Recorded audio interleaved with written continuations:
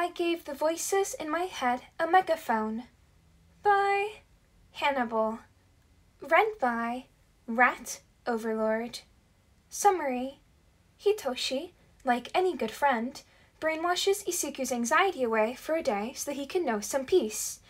The problem? Isuku has no fear of God or consequences. Isuku also has no goddamn filter. Title warning. One minor homophobia mention from Mineta. Hitoshi was intimately familiar with the wrong side of 2 a.m. More often than not, he greeted the hour with all the affection of a second cousin twice removed who kept asking for a personal loan. But Hitoshi was broke and indifferent and couldn't really keep accepting these kinds of calls. Wait, where was he going with this? He's had about 4 hours of sleep over the past 3 days. He's so goddamn tired.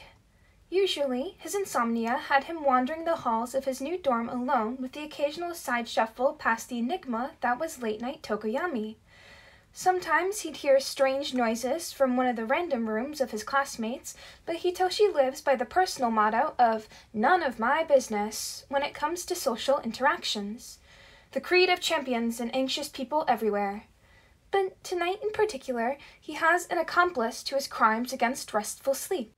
He had hobbled into the common area as soon as his room became too oppressive and stumbled across a hyperventilating Isuku on the couch.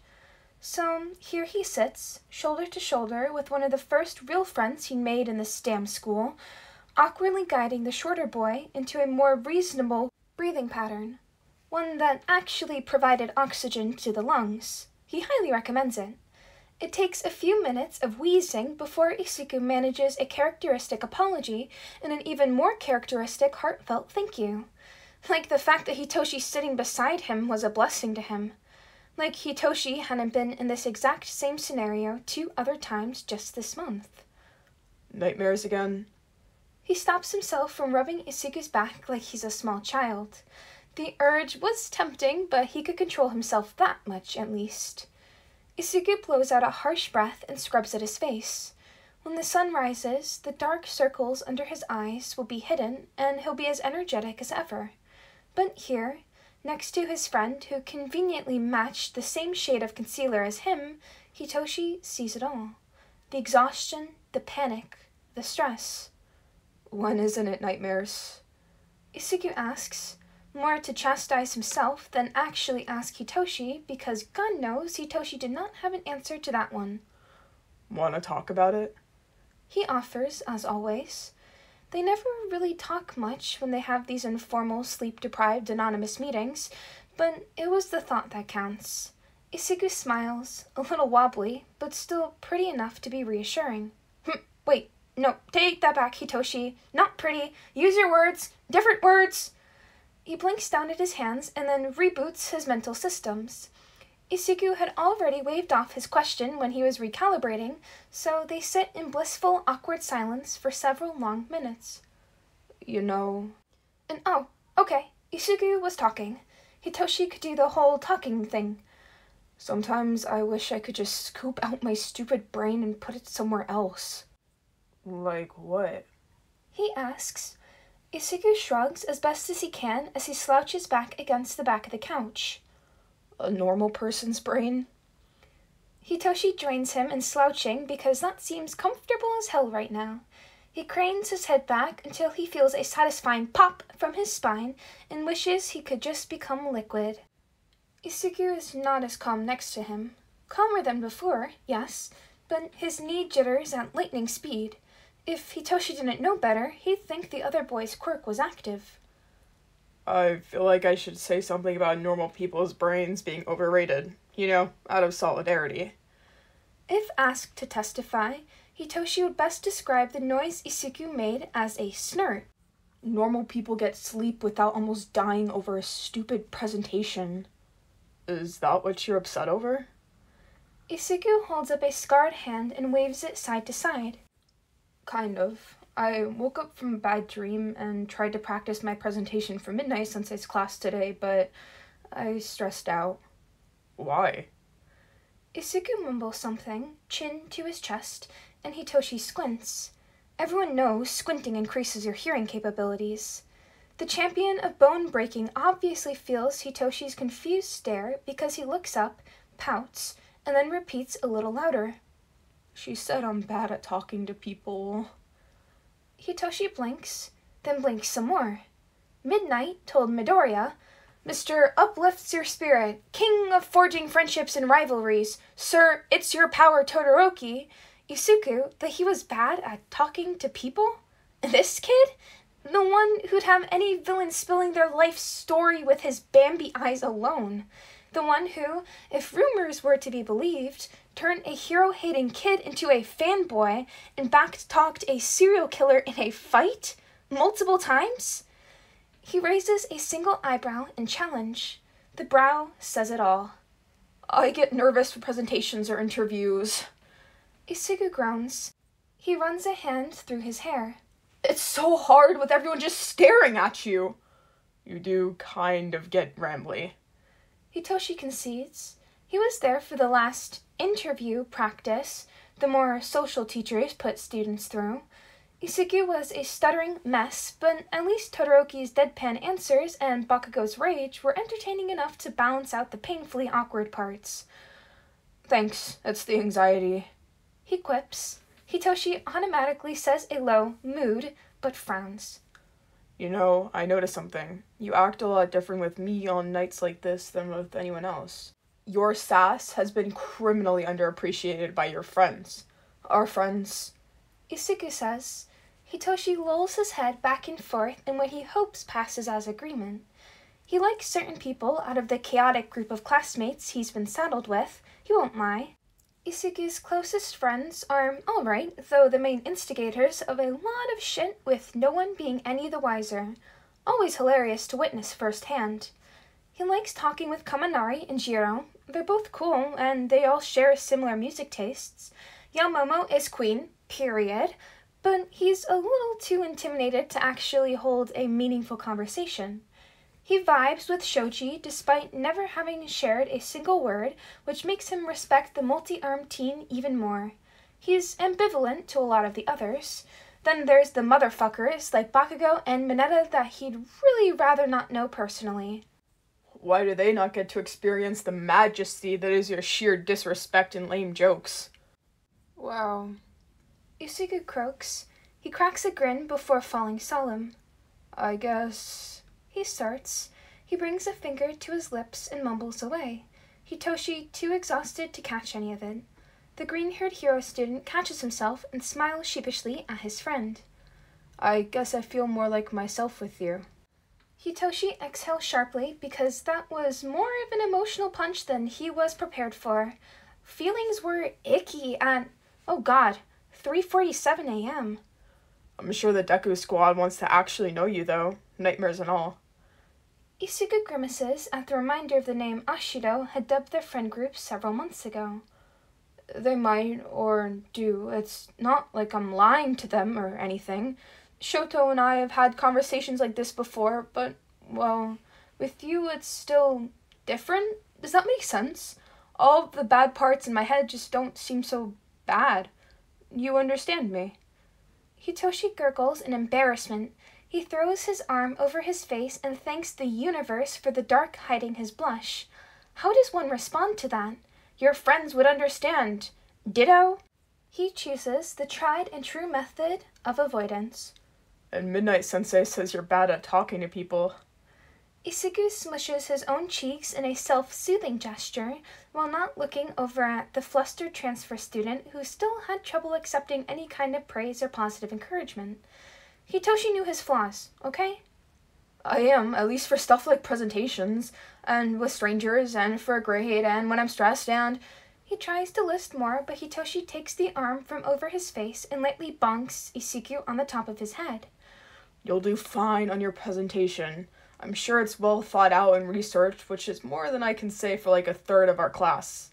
Hitoshi's own presentation was on the symbolism of purple in hero arts and costumes. He has an appropriate amount of star wipes in his slideshow to feel confident enough to pass. Knowing Isugu, there is a highly detailed, informative, and unfortunately color-coded novella that he'll try and stutter through. I just want the anxiety off for one day, I swear. Isuku moans despondently. His leg had never stopped jiggling all throughout the entire conversation. Hitoshi is even more exhausted looking at the bouncing foot.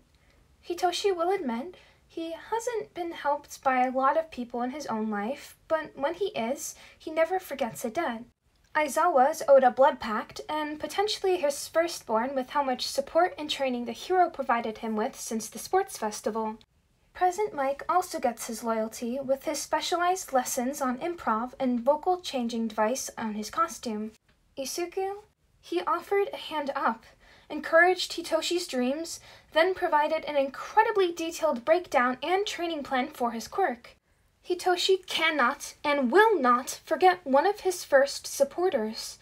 And, well, all Isuku has asked for is his friendship, which feels more like Hitoshi still owing the other boy something, but Hitoshi wants to help where he can. So, he sees a potential solution to Isuku's current problem. I can make that happen. What? Isuku cocks his head to the side, face still squished between his hands. Hitoshi nods in an attempt to look confident. I can brainwash your anxiety away for the day. Can you really do that? I've been getting a lot better at suggestions. Your notes are thorough. Aizawa has been having me practice. Isuku immediately lights up and tries to interrogate him on what he's been working on, but Hitoshi can keep a secret like a champion and will not be betraying Aizawa's trust. He values his life. All of the teachers have been avoiding the teacher's lounge during a specific time of day every day without even realizing it. Aizawa gets his uninterrupted naps, Hitoshi gets his laughs and training, and everyone's happy.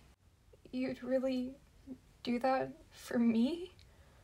Isuku's tone is one Hitoshi's heard a few times after the more gruesome nightmares and ensuing panic attacks. When the other boy didn't want to talk but would still respond if Hitoshi needed to, unsure of if things were real or okay, not confident in his welcome. Sometimes Hitoshi wonders about the bad parts of his brain that Isuku keeps talking about. They skirt around the darker parts of their issues, but on a rare occasion, Hitoshi can peer past the curtain. He hasn't made out the shape in the shadows, but he's putting some pieces together when he's not still following the mind your business motto. What can he say? Isuku inspires some curiosity with his contradictions. The tone is also one that prompts more of those, sentimental feelings. So he shoots a lazy finger gun at Isuku and smirks. Free of charge, buddy. The teen chuckles, a little nervously, before biting his lip and adopting the trademark, sure, why the hell not, look that so many exhausted people own. Go for it. You'd be a lifesaver, at least for my art history grade. You sure? Yes, I trust. Hitoshi snags him before he can say anything else sappy. This is why he usually wanders alone on late-night adventures. The emotion will make him break out in hives. He waves a hand in front of Isuku's face to make sure he's not pulling any bullshit with his own quirk and breaking out of control like the sports festival. Have they practiced with Isuku under Hitoshi's control since then? Yes. Would it make sense for Isuku to break out of the brainwashing he specifically agreed to? No. Will Hitoshi still check? Absolutely. Isuku is the wild card, especially with quirk shenanigans. Isuku's eyes remain blank. Hitoshi is almost tempted to leave him like this in order for the guy to relax for a second, but ultimately this experiment will give him a full day of relaxation. He knows which he would prefer if he was Isuku. Now that he's here, he doesn't want to half-ass it. Giving the class Supernova a nice day is the least that he can do, right? The poor teenager's been fighting off villains since day one. Once you go to sleep, you will stay asleep until your alarm. When you wake up, you will not experience any anxiety for 24 hours. The key to suggestive brainwashing, Hitoshi has found, is that he has to imbue his words with specific intent and focus. The command still runs in the back of the person's mind because it is working towards a goal, not an order. A key difference that Isuku had highlighted in his journal entry for him. Hitoshi pushes as much chill vibe and confidence in public speaking as he can alongside the order. He has literally zero experience with the last one, but he knows Isuku will appreciate it. And then, in a moment of pure insomniac genius, Hitoshi wings it and finishes with, "Just be true to yourself." Like some kind of pop singer or mental health guru. But Isuku's already blinking when Hitoshi loosens the control, so what's done is done. "Did it work?" The shorter boy asks. Hitoshi nods, suddenly weary with his quirk use at less than optimal conditions. His head hurts. "You'll wake up anxiety-free for the day." Ha! Isuku breathes out with a trembling smile full of gratitude. "Thank you so much, Shinso-kun. I really appreciate this. I'll go to bed then. See you tomorrow." Hitoshi mentally pats himself on the back for helping out his pretty friend. Isuku heaves himself up with a soft, genuine smile and offers a tiny wave goodnight before heading to the stairwell. Hitoshi watches him go and closes his eyes, still fused with the couch. He decides to catch whatever rest he can in the quiet common room area and let Hitoshi of tomorrow deal with his exhaustion. The Hitoshi of tomorrow has a confident Isuku to look forward to. The Hitoshi of the moment was finally giving in to the sweet siren call of sleep. It'd be fine, right? Yeah, it'd be fine. The first clue that something is off the next morning is Isuku casually walking through the class door before the bell rings, sans his tie. If the abomination he usually wore could even legally be classified as a tie. The top button of his shirt is even open. His smile is almost euphoric as he quietly greets his friends in his path to his desk. Ida turns red while holding back his concerned dress code lecture as Aizawa strolls into the room with a thermos of coffee as big as his head. Lucky bastard. Good morning, Sensei! The class dutifully greets with varying levels of enthusiasm. Aizawa simply grunts and nods before cracking his shoulders. "All right, we have some announcements." Aizawa reels off their updated training schedule for the week, a request from Lunch Rush to not throw fish cakes at each other in the cafeteria, again, and a joint training session the school has been setting up with Katsubutsu Academy. The last announcement is met with excited cheers. In the midst of the class yelling questions about details and issuing vague threats to people who aren't even in the room, Mineta rubs his hands together and bleats, "I bet they'll have tons of babes. We need some fresh eye candy around here." "Hey, Mineta," Isuku asks, turning in his chair to face the pervert behind him while Aizawa demands the class to calm down. "Shut the fuck up."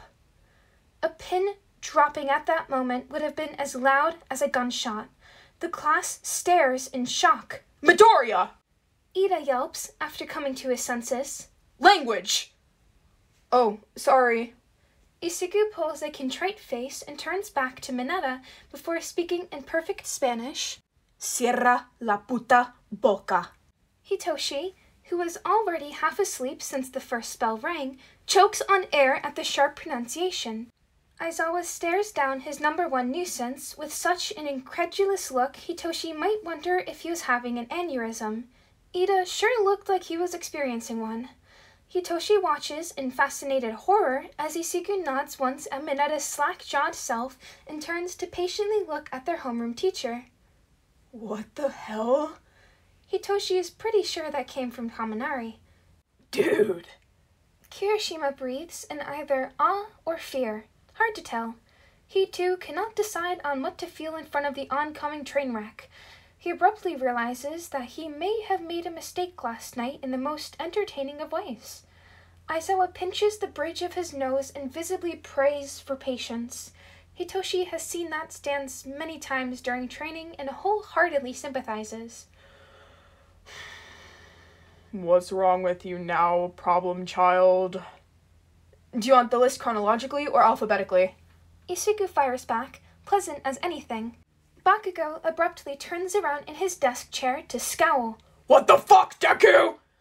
Isuku slowly breaks eye contact to look Bakugo up and down, then huffs and looks back at the teacher in dismissal. Hitoshi has never seen anything sexier. Wait, no, stop that, brain. This is not the time. It's crisis mode. Bakugo gargles out what passes as a scream, but Aizawa's erasure and the threat of the capture weapon brings the blonde from a raging boil to a dangerous simmer. Smoke starts to curl up from his hands, but Aizawa ignores it with practiced ease and continues his interrogation. Are you under the effects of a quirk? Oh god, Hitoshi was so in for it as the quirk in question. He didn't know what weapon he was releasing upon his unsuspecting class, but maybe if he was nice and repentant, they'd show him some mercy? Technically. Isugu folds his hands in front of him, eyes crinkling as he smiles happily. Hitoshi wheezes into his palms, distressed. He knew Aizawa looked at him. He just knew it. Hopefully, the rest of the class whispering or choking on scared laughter covered for him. Are you going to elaborate? Do I need to? A pause that lasted way too long for Hitoshi's sanity follows. He can almost see the exact moment their teacher decides that no, actually, today is not the day to handle any shenanigans. If He grits out, you're not hurt or experiencing any negative side effects, then no. Are you? Nope. Isugu pops the P in an adorably annoying way. Is Aizawa's eye twitching? Hitoshi is still too nervous to look up from hiding his face. He'd bet good money his mentor's eye was twitching. Alright, let a teacher know if you do have any issues. And with that phrase, Aizawa has washed his hands of the problem child for the moment. Hitoshi knows he would kill to protect any of his students, but he'd also kill to have a vacation from the havoc that they tend to wreak. Isugu smiles, expression still a little looser than normal. Thank you, Sensei. You're the best. He chirps. Actually chirps. Hitoshi is getting emotional whiplash. Are we just going to ignore him telling me to shut up? Mineta chimes in. The entire class shuts him down with a yes. Even Koda was nodding. Isugu yawns. Anyways, Aizawa stresses the word. we will have more details about the joint training session next week, but it will take the second half of the day on Thursday. If you have any other questions, just ask me later. For now, stay quiet and don't cause a scene. He side-eyes the still smoking Bakugo, who scowls. The underground hero then proceeds to carefully place his thermos on the desk and crawl into his sleeping bag to pass the rest of the homeroom period in a mental health recovery nap. Half of the class immediately wants to join. The other half pounces. Bakugo growls and hunches over his desk. Hitoshi valiantly tries to ignore the increasingly loud questions from Ida and Kirishima by closing his eyes and pretending that he was somewhere far, far away from the chaos. He knows deep in his bones this was only the beginning. Midoriya, are you alright? If this quirk is affecting you, we should head to Recovery Girl. Mino, bro, that was so manly! Oh my god, Midoriya! This is so weird! How'd you get hit by a quirk? Midoriya-kun, as much as it is warranted otherwise, we should try to treat our fellow students with respect. We are Hero Corps students, after all. Aizawa-sensei didn't seem to care. Is the first thing Isugu says during the Inquisition. Regardless, we must act in an exemplary standard. I believe the quirk you are influenced by has hampered your usual demeanor, but rest assured, we as a class will help. We can find another tie for you as well. Don't worry so much about the tie, Ida-kun. The dress code is important, Midoriya-kun. It doesn't seem to matter when Kachan doesn't wear his. You talk to him sometimes, but it never sticks. Besides, I don't know if what I do to my tie actually complies with dress code. He snorts derisively at himself. Yeah, it's a little, wonky sometimes, dude. Kaminari chuckles nervously. It's hard to tie it, and I didn't want to struggle with it today. I never had a dad to teach me the proper method, and by the time I'd gotten comfortable enough with a father figure to ask, my hands don't quite work as they should. Isugu holds up his scarred and slightly crooked fingers while he rambles. So, if no one usually has a problem with it, the tie isn't a big deal today, okay? Still! Ida stutters over the word as his metaphorical engine stalls. The other nearby students shuffle awkwardly in place. It's important! Isugu sighs. Ida-kun, you're one of my best friends, and I treasure you greatly, But please don't lecture me about inconsequential rules when you're the first and only person here to attempt murder. What? Class press? Murder? I mean, I've thought about it. Todoroki murmurs to himself beneath the yelling. Hitoshi only hears because his desk is right next to the heterochromatic teens. He's overheard a lot of interesting non sequiturs from his deskmate, and honestly, this wasn't even the top 10. Soft same. Oh, and that's Uraraka, who's standing close to their desks. She'd typically be one of the first checking in on Isuku, but it seems her danger sense is top tier because she immediately backed away from the ticking time bomb that was surrounding the green-haired boy. She watches in amusement as Ashiro and Kaminari turn to Ida and ask what looks like extremely prying questions. Their class president stammers out excuses, face bright red and bad at lying. Isuku is also watching in amusement as the interrogation shifts away from him. Isuku, with his damned sixth sense, must feel all three of them staring because he glances over and fucking winks. His curly hair is wild as usual, and a smirk plays at his lips. Uraraka squeaks, and Todoroki freezes in place. Hitoshi hunches his shoulders. Oh no. He groans in gay panic. Oh no. Okay, what's going on? Uraraka asks. She's looking straight at Hitoshi. Damn observant people. I don't know. He tries. A dangerous glint enters the girl's eyes. Okay. Look, Todoroki and Uraraka listen in fascination as Hitoshi quietly explains Isuku worrying over his presentation the previous night and his offer to brainwash him. It's really only to relax him so he wouldn't stress over his grade today. I was not expecting that, whatever that is. You were just trying to help. Todoroki comforts him with all of the verbal emotion of wet cardboard. For a boy who has slowly been growing into social awareness the past year, he still isn't the best at reassurances, but Hitoshi will take what he can get. Uraraka nods sympathetically. I should see if I can override the command. Hitoshi sighs. What? Why? Can you even unbrainwash someone? Todoroki asks. Why? He repeats incredulously. He manfully ignores the doubt in Todoroki's question. We're not even half an hour into the school day, and Aizawa-sensei has already given up from Midoriya's aura alone. I know how this is going to play out. Hint, there will be tears. Mostly his own. You just took away his anxiety for the day, right? That's a nice thing to do. Stopping it now is a little mean. She tries to explain. He understands. He doesn't like the thought of bringing Isuku's anxiety and stress back either. Isuku deserves a day off from his demons, and the idea of inviting them right back into his head leaves a bad taste in Hitoshi's mouth. Never mind the fact that he maybe sort of isn't sure how to do it anyway, but damn it, he's going to be a hero. He has to try to stop collateral damage.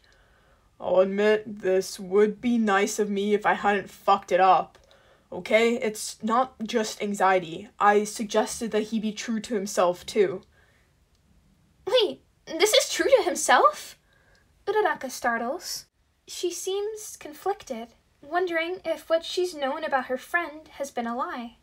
Todoroki continues to stare at Isuku, but this time in contemplation. Isuku moves on from the crowd in front of him and focuses on his ever-present notebook, enthusiastically writing what Hitoshi is sure are world domination plans. I think this is Midoriya without any inhibitions. Todoroki states. He's still him, but less... Nervous? She finishes as he trails off. Fucked up? Hitoshi offers. Uraraka swats at him without a glance in his direction. Ow! I was going to say desperate to make everyone like him, but that seems too mean. The three pause for a second. Uraraka pouts. That's kind of accurate, though. Oh, Deku. I really feel like I should stop this. Hitoshi mutters. He's conflicted. No matter what he does at this point, he'd be a little guilty. Bringing back Isuku's anxiety after promising to help, or let Isuku's unfiltered brain roam free unsupervised and make the boy deal with the fallout. Uraraka gently places a hand on his shoulder. Her face is determined and bright. No, let it play out. He is abruptly reminded that this is the same group of friends who went off to save a kidnapped classmate with only some discount disguises. They all regularly push themselves past the point of exhaustion out of some weird cycle of encouragement and empowerment. Uraraka herself flung herself across cities with zero gravity to punch people in the face, all while laughing. None of them were remotely normal. They thrived in the chaos. Tsuyu is the only sane one in the Deku squad, he swears. He needs to buy her a fruit basket or something. He gapes at Uraraka for a long moment, trying to figure out how to organize his thoughts beyond just simply blue screening. You're actually freaking out about this.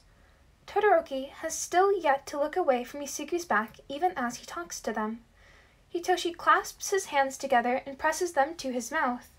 I don't think you understand. You both should know how much trouble Midoriya can get into on a regular day. You have a point. It'll be fine, Todoroki says blandly. Listen, he's a sarcastic little shit with a heart of gold, a genius brain, and enough anxiety to nerf a god. I just took away the last one. You realize I may have doomed us all? Uraraka hums doubtfully. I don't think it'll get that bad. No, Todoroki interrupts. His eyes are distant, remembering something fondly based on the soft smile on his usually impassive face. No, it'll get pretty bad. He finally looks back over at Hitoshi with passionate confidence. We'll still let it happen. Maniacs. All of them. If we're doing this, you're coming with me. If Isuku was upset at his own behavior tomorrow when he woke up, Hitoshi would not be the only one complicit. He can at least say that he put up a token protest and tried to stop it. Part of him wants to take this whole day back and keep it from going too far off the rails, protecting his friend's dignity and all that. The other part, the one that may make him an unofficial Deku Squad member, thinks it'd be nice to have some popcorn for the show. Well, no helping it, Uraraka says. She waves to catch Tsuyu's attention across the room from where she's talking to Jiro and Tokoyami. She beckons the frog girl to join them, and while Tsuyu gets up, a surprising Jiro following, Uraraka bounces over to the small group standing near Isuku. Disperse! Uraraka channels her inner Ida and chops the air dramatically. She grabs Sen Boy by the arm and drags him away. Kirishima, Kaminari, and Ashiro pout at losing their source of answers before turning to a touchy Bakugo and bemused Seiro. Okay, so... The girl starts when Ida, Tsuyu, and Jiro are standing around Todoroki's and Shinso's desks. Wait, when did Yaoyorosu show up? He hadn't seen her approach, but she was suddenly there next to Jiro with a concerned look on her face, glancing at Isuku, who was only a few desks away. No need to worry. Deku's going to be fine. He had asked Shinso-kun to brainwash him for something, and it's only going to last a day. It's complicated. He starts. Jiro smirks and says, Already heard. This is funny as hell. Well, if Jiro already eavesdropped, he has no doubt that Shoji also knows the situation. Luckily, the two people with the quirks best suited to information gathering were chill and could keep their damn mouths shut. Hagakure, the other stealth expert, was a little too gossipy for Hitoshi's personal tastes. Will Midoriya really be fine? Ida asks, completely tense. Will this really only last a day? Hitoshi hears. Yes, it's only for 24 hours. He's already fine, Ida. Uraraka reassures. Ida's still flustered and slightly chagrined face says otherwise. Why 24? That's the longest I've seen it hold. At least for a one-time thought implant. He hasn't gotten the exact science down yet. How is it possible that you can brainwash anxiety away anyways? Jiro asks in a low voice. Hitoshi shrugs, not willing to disclose the full details of his suggestive brainwashing training. Tsuyu and Yaoyorosu immediately understand, like the queens that they are. So that's what happened, Ghetto. We just have to power through and support Deku! Uraraka cheers. Ida's already frowning. Is there a way to reverse the effects? Nope! She firmly denies. like the chaotic little liar that she apparently is. Hitoshi's a little impressed. Jiro, sensible, down-to-earth Jiro, raises an eyebrow at him in mock skepticism, but then shrugs and accepts Uraraka's statement. She just heard how he's currently feeling about this whole mess, and apparently has decided to just go with the flow, like he's not concerned for the mental health of the school. Oh, come on, Ida. Don't you want Deku-kun to be happy and relaxed? Well, I suppose. Hitoshi tries not to snort. He doubts relaxation will be the end result. Ida is certainly not relaxed. It's fascinating that you can do this, Shinsa-kun, Yaoyorosu praised. Though I must say, maybe it's more plausible that your quirk has ordered Midoriya-kun to act a certain way than altering a chemical imbalance. I'd love to discuss it more. If you're able to just turn anxiety off, you should talk to the business department about selling your services. Get out. Suyu says. Teases? Wait, is she teasing him, or is she honestly offering advice? Some pocket change would be nice, but it sounded like a lot more work and socializing than he really wants to deal with. Technically, Shinsa-kun's quirk is just suppressing certain chemicals in my brain. Isuku's voice startles all 8 students by suddenly cutting into their conversation. My body is following the command even if I'm not consciously able to do so. It's an interesting sensation. Honestly, I feel a little high. The green-haired teenager looks over at them from his desk with a peaceful expression. How much did you hear? Hitoshi asks, shocked. Isuku just grins. Homeroom's ending. The bell rings at that exact second, and Aizawa is already inching along the floor in his sleeping bag. Hitoshi watches the demented caterpillar escape with jealousy. Cementos' lecture is dry, as usual. Hitoshi actually loves reading and languages, but some of the literature their teacher picks for class could be written off as a medical sleep aid. Nothing against the hero at all. Hitoshi certainly respects the guy. But he'd engage more students with something other than the book equivalent of plain wheat toast. The entire first period passes with 0 incidents, except for the occasional glance at Isuku. The teen's shoulders are completely tension-free, but his posture isn't his usual hunch over his desk. He's leaning back in his chair and taking notes at the world's most casual speed of light. Hitoshi swears he sees green sparks from Isuku's hands, but the rest of his body remains unhurried. Second period starts with ectoplasm collecting their papers on biology and DNA for this module of their science class. Who can tell me what makes a mutation quirk biologically different from any other quirk? Isuku immediately shoots his hand up and the teacher calls on him. Isuku smiles and waves his hands emphatically as he speaks. It's actually quite interesting, Sensei. There are different levels of mutation quirks that have been studied, and the general scientific consensus assumes that these differences can be traced along the DNA from a person's genomes. Most non-mutated quirks don't have the same genome sequencing. It varies for every individual, of course, but there's a noticeable sequencing difference between someone with an overall quirk mutation, like Tsuyu-chan or Ojiro-chan, and mutations that occur alongside the development of the quirk factor, like Tokoyami-kun or Hagakure-chan's. Wait, I don't have a mutation quirk, says the invisible girl. We are literally unable to see you, Isuku points out. But the quirk analysis in elementary said that I had an emitter quirk that's just always active. Hagakure-chan, no. Isuku tilts his head. That analyst was a certifiable idiot. If you had an emitter quirk, Aizawa-sensei would be able to turn you visible when he erased it. But since he can't affect your quirk factor beyond restricting your light flash attacks, you obviously have a physical mutation as well as a quirk factor. Just because you can manipulate one part of your quirk as if it were an emitter does not classify the full scope of your abilities the same way. Your quirk is light refraction mutationism. Please update your paperwork and tell me the name of the analyst so that we can publicly shame him. What? Hagakure tries to say, but just ends up squeaking. They can't see her hands, but her sleeves are flailing. Alright then. Ectoplasm clears his throat. Do you have anything else to add, Midoriya? Only that the prevailing misconception about mutation quirks stems from being under-researched, and that speaking on a cellular level, every quirk is a mutation quirk as it physically mutates some part of the brain or body in order to activate the quirk. We simply classify quirks based on their attributes or functions and have found these minor genetic differences between emitter, mental, and physical mutation quirks to further establish said differences. Of course, as I said, there is a standard deviation in a person's DNA when they have a visible mutation quirk versus something like telekinesis. More research is needed to truly understand the development of these physical mutations in the womb, since other quirks tend to quote-unquote activate around a certain age, but more scientists are veering away from mutation studies due to the growing quirkist beliefs. Isuku info dumps. Also, the chapter on hereditary quirk genetics in this textbook is incorrect. I can bring you the correction, Sensei.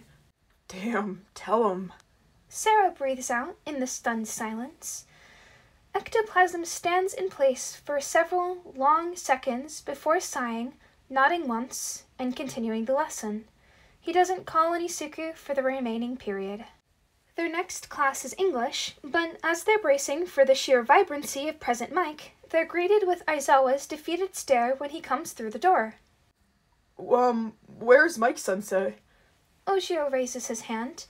Aizawa blinks at him for a second before sighing. The idiot tried to come to work feeling sick. He's been sent home to rest, so we're covering his classes. Is he alright? Asks Jiro, who's made it no secret that present Mike is her favorite teacher and role model. Aizawa nods. Recovery girl said it was a simple stomach bug and he should be fine with rest and medicine. He'll be back tomorrow. Several teens sigh in relief, Hitoshi joining in quietly. As a rule, he doesn't like loud people, even if he's surrounded by them, but present Mike is an honest and kind teacher who is gentle with the quieter members of their class. He's Hitoshi's second favorite adult in the school. Aoyama raises his hand. Are you going to teach us English, Sensei? Absolutely not. Aizawa responds immediately. Hitoshi knows that the hero is fluent in English. Whether from his own studies or just osmosis through his best friend, he's not sure. He has the qualifications to give them an English lesson. Then why are you the one substituting, Aizawa-sensei?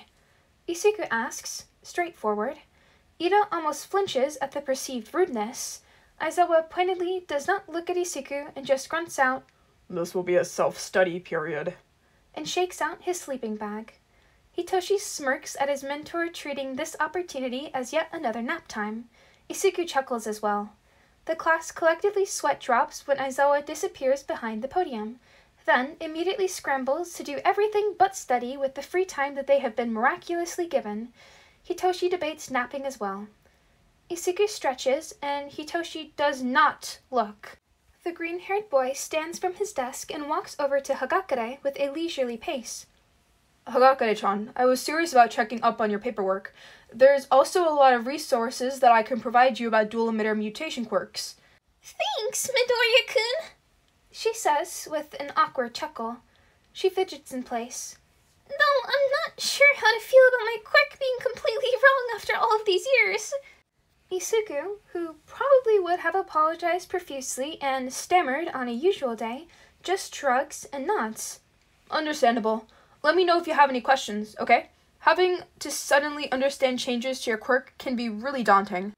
If anyone would know, it's the boy wonder himself who kept revealing secret aspects of his quirk it felt like every other training session.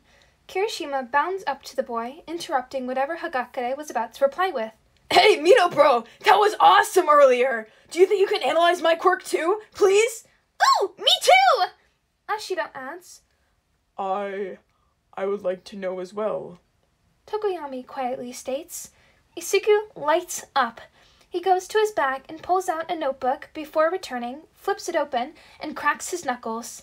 I thought you'd never ask. What precedes is the politest and most helpful smackdown Hitoshi has ever witnessed. He excuses himself from that party. It wouldn't matter much since he'd recently gotten updates for his quirk analysis just 2 weeks ago per one long-winded text in the middle of the night. Then again, Isuku might have even more to add, but Hitoshi is content to simply watch. Isuku flies through compliments without a hint of shame, praising his classmates' techniques and abilities. He's enthusiastic about Kirishima's unbreakable mode, Kaminari's new directional gear, and Tokoyami's flight ability by using Dark Shadow. He goes through all of his classmates surrounding him as they gravitate towards the group, Bakugo scoffing by himself in the corner, and Mineta blatantly ignored by everyone. Then Isuku goes straight for the jugular, or the heart of his curiosity. He points out flaws in Kirishima's fighting style and openings that he leaves. Also, actually look into protective gear for your costume. I get that shirts might be restrictive with your quirk, but you won't always be able to react to a sneak attack, and an exposed chest just screams attack me to villains. Kirishima's enthusiastically nodding when Isuku grabs his hands. Also, please stop saying everything is manly. Please. I don't think I have time to really dive into gender identity and pigeonholing yourself or others into certain masculine stereotypes as a personality trait, but remind me to lend you some books later.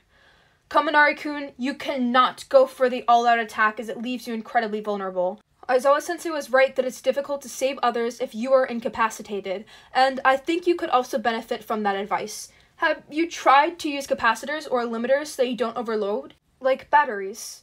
Maybe work on your physical combat abilities instead of your quirks so that you can effectively tase people. Your close-range combat abilities are somewhat lacking.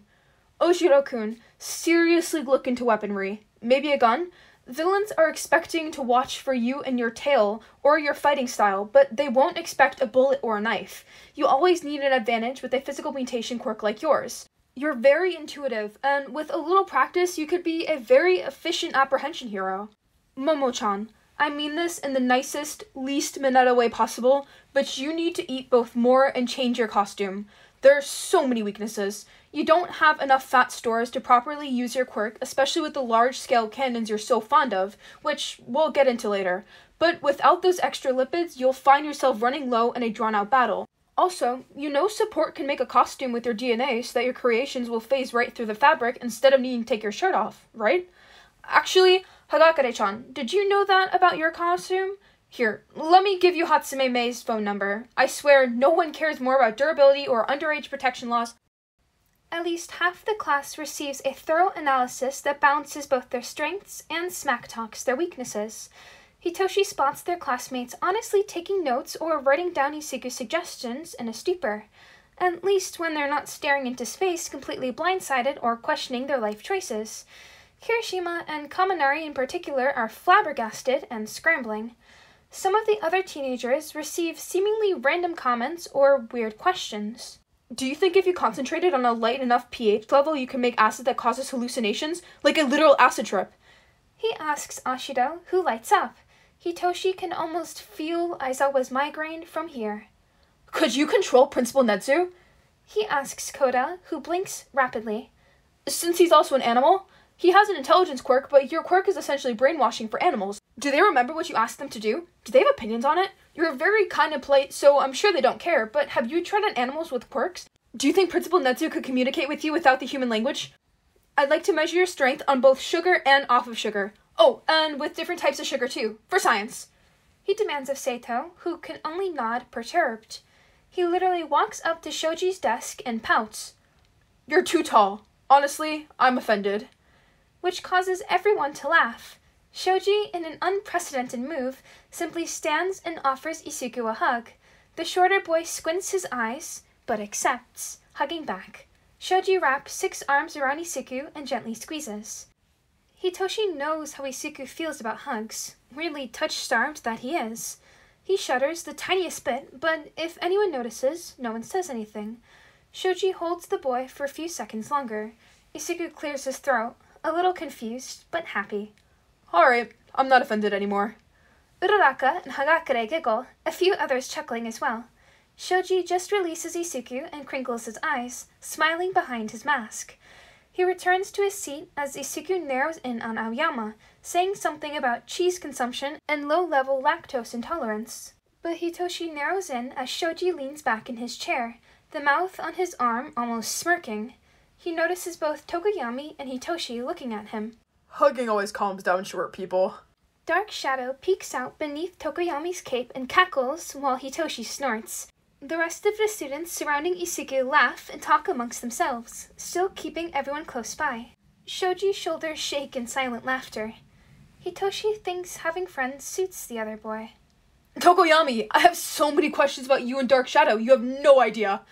Isuku approaches after leaving Aoyama sparkling but a little green in the face. We will do our best to assist. The bird-headed boy says solemnly. Your guidance is greatly appreciated. Dark Shadow grins at Isuku. What Fumi said! They screech loudly. Stupid! Bakugo huffs and mutters under his breath, but still characteristically loud. Who the fuck even cares about Deku's bullshit? Dark Shadow scowls and Isuku pauses.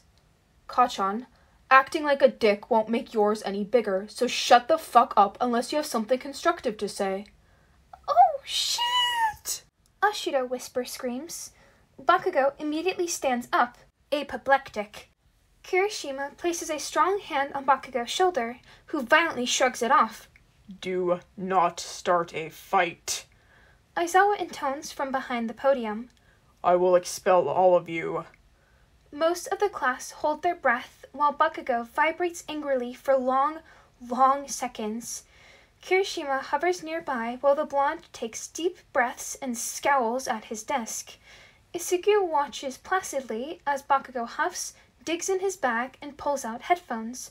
He turns on music and folds his arms like the ornery bastard that he is. Hitoshi spares a second to remind himself how little he actually cares. Hitoshi also marks a tally for his mentor.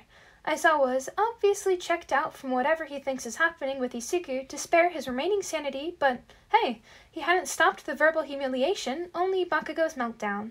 He's been telling Isuku that Aizawa is secretly sadistic and laughs at their pain for a while now. Isuku never doubted him, but it'll be nice to have another example. Isuku enthusiastically starts asking questions to both Tokoyami and Dark Shadow once it's clear Bakugo won't try to interrupt again. He lulls a bit when he's distracted by writing their answers down. Do you do this for everyone you meet? Jiro asks, fascinated at the full notebook still in Isuku's hands.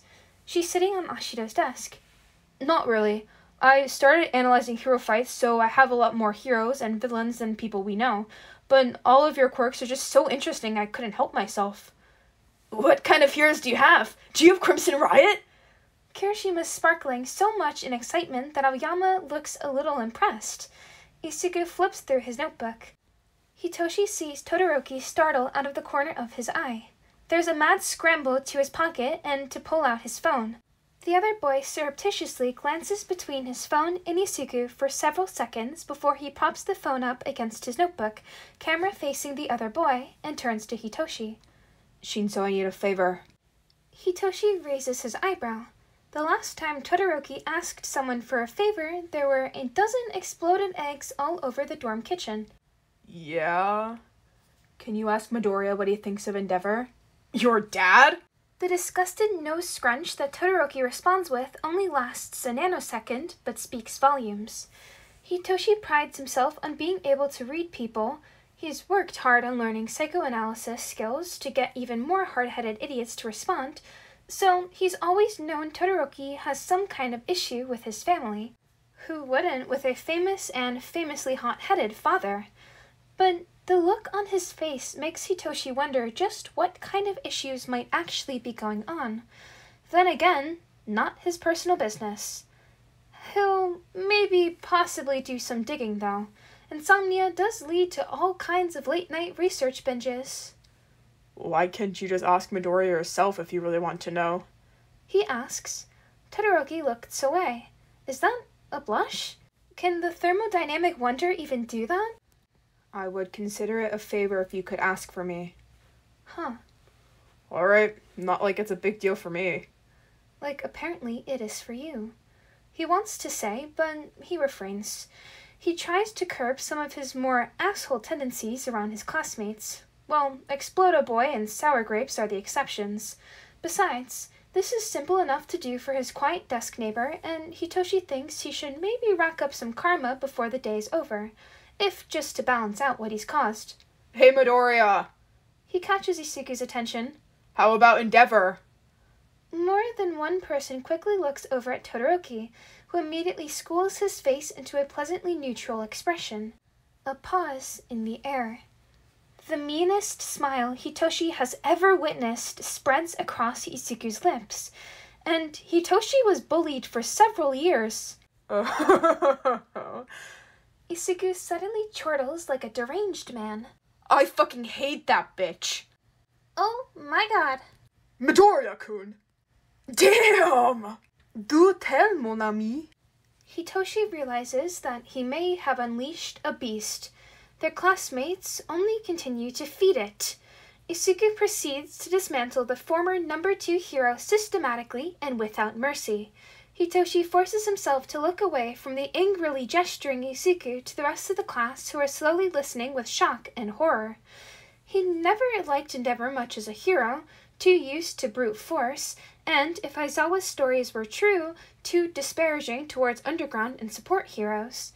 Isuku himself outlines several instances of Endeavor not working with a team or respecting other heroes, how rude and aloof he could be towards victims and fans alike.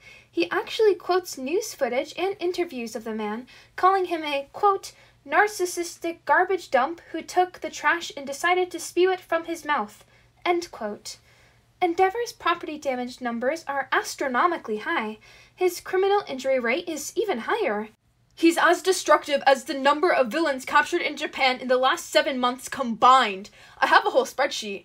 It's an honest wonder how he hasn't been arrested yet. I didn't know any of this, Yayorosu exclaims, horrified. Ida has a scandalized hand pressed to his face. Koda is scowling. Todoroki, are you okay? Sero asks. He's awkward and just as disgusted as the rest of the class, but is kind enough to check in on the other boy, who is startled out of his dreamy mooning over Isuku. None of this is really a surprise, if I'm honest. Todoroki lifts one shoulder in a half shrug while everyone stares at him. All of this is public knowledge. You just have to know where to look for it. Isuku points out. Unfortunately, there's a lot of heroes out there that have horrible records with no consequences. Something needs to be done, but too much is swept under the rug for limelight heroes. Like what Stain was saying? Kaminari asks, then immediately tenses when both Isuku and Ida turn to glare. Jiro swats his arm. Shit, sensitive topic. I'm sorry, Ida. The class president visibly composes himself. As we've discussed before, I can somewhat understand Stain's ideals and appeal. I accept your apology, Kaminari-kun. I don't. Midoriya mutters. Kaminari squeaks in fear. Midoriya-kun, it's all right. My brother would not want me to be petty over a classmate's words. Oh, Ida. Hitoshi thinks. Your brother isn't here right now. He can almost visibly see Isuku agree with that thought as he frowns and turns back to Kaminari. Stain was narrow-sighted and stupid. He in no way tried to actually change anything. He was a killer for killing's sake, and whatever grand plan he thought he had would have imploded in his noseless fucking face if he used 1 ounce of logic. Huh? The electric quirk user meeps. As Isuku starts passionately talking about the concepts of psychopathic prejudices and the fallacy of being judge, jury, and executioner with implicit bias, Hitoshi zones out and tries not to fluster himself. He hears, "give a bad name to vigilantism," and "All Might fanboy gone rabid," which is painfully ironic coming from Isuku, not that Hitoshi would ever say that out loud. He glances over at Todoroki, who is not paying attention to the discussion about the literal serial killer he'd encountered, but instead smiling softly at his phone. Worth it?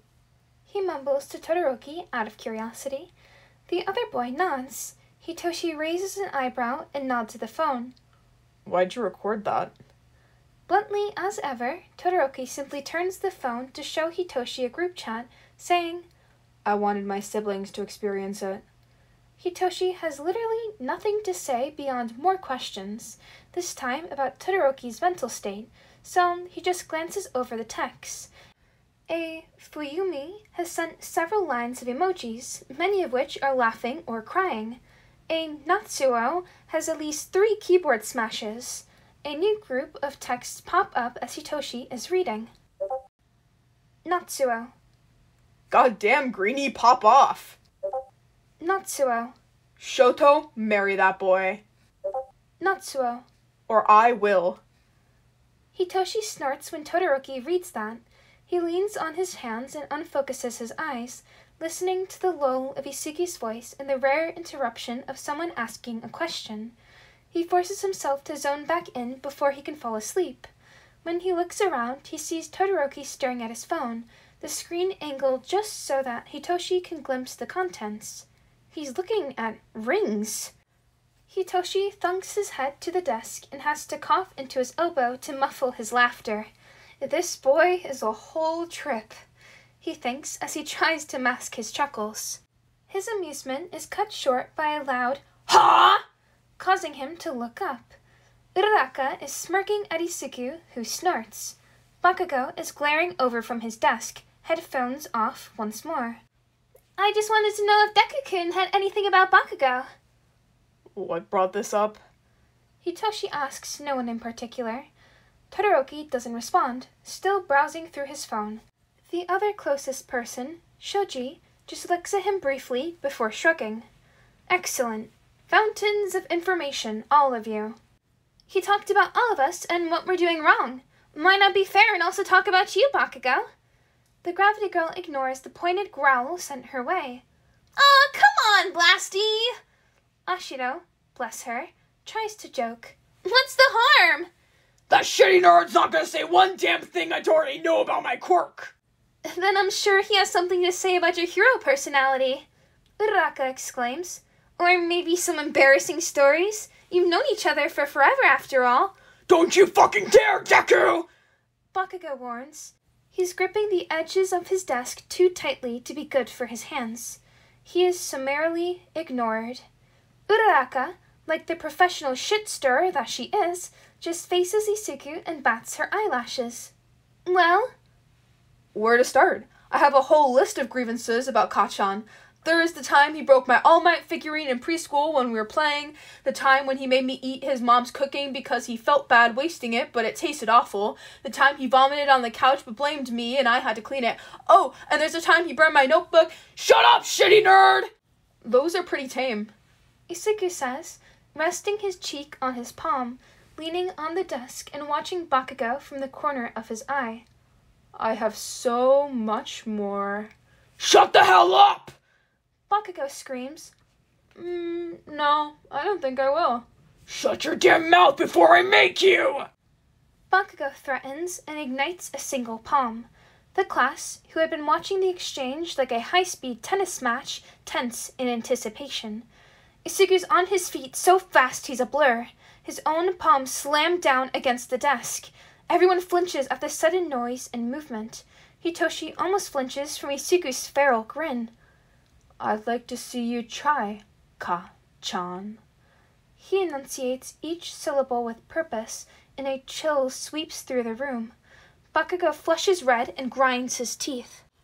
Aizawa drags himself out of his sleeping bag to glare at both boys as Bakugo lets out an unholy screech of frustration. What did I say about fighting? Do I need to repeat myself? They both sit back in their seats, one calmer than the other. Isuku watches Bakugo from the corner of his eye, but doesn't make any further comment. He still smirks at the blonde boy, though. Aizawa's face practically screams that he wants a vacation.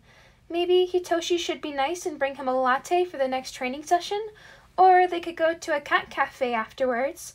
He's conflicted about the obvious annoyance on his mentor's face. There's really only so much an exhausted man can take, isn't there? No more confrontations happen during their not-quite-English period. Ashiro and Hagakure distract from the tension and cajole the class into making get-well cards for present Mike. Hitoshi draws a doodle of a bird, having heard Aizawa call his best friend a cockatoo many, many times. Yayorosu creates craft supplies, and he notes that Isuku's card is incredibly well sketched, and also a horrifying contrast of neon colors. Present Mike will love it. Aizawa disappears from the room like a ghost before anyone can ask him to deliver the gifts. Midnight strolls into class next, smiling and reminding the students about their presentations. Many groan, a couple cheer, and Isuku actually seems excited to speak in public. Hitoshi relaxes a little at seeing the goal of the brainwashing coming into fruition. The art history teacher grins and connects the projector. Ida volunteers to go first, robotically going through armor motifs and different art pieces, Aoyama riveted and sparkling. A few others present their reports on different paintings or propaganda pieces. Isuku then offers to go next, leading Hitoshi to realize the 15th mistake he'd made in his effort to be a good friend. Isuku, without a fear of public speaking, is magnetic. He practically prowls to the front of the class. He clicks through his presentation, yes, on an all-night series of artwork, with passion and not a stutter in sight. Midnight is against a wall, clasped hands in front of her and squealing in delight. She's almost sparkling as her most anxious student commands the room with nothing but his words. Isuku messes with his hair when clicking to the next slide, head tilted to the side to highlight his jaw. Hitoshi isn't the only one who has to gulp or take a deep breath. Uraraka is bright pink, Jiro is pointedly staring at her desk, and Aoyama is biting his lip. Todoroki stares, open-mouthed. The confidence Isuku holds when he gestures with his hands and grins in delight at the entranced class is almost overwhelming. He can practically see Oshiro and Sero questioning everything they knew about themselves and their love lives.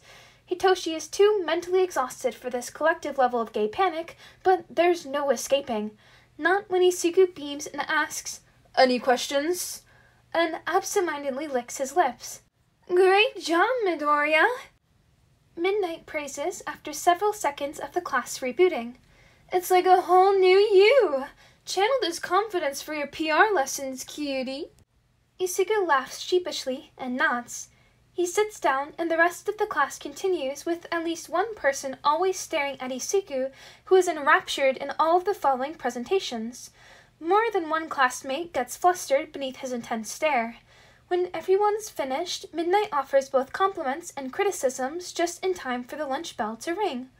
I'm starving."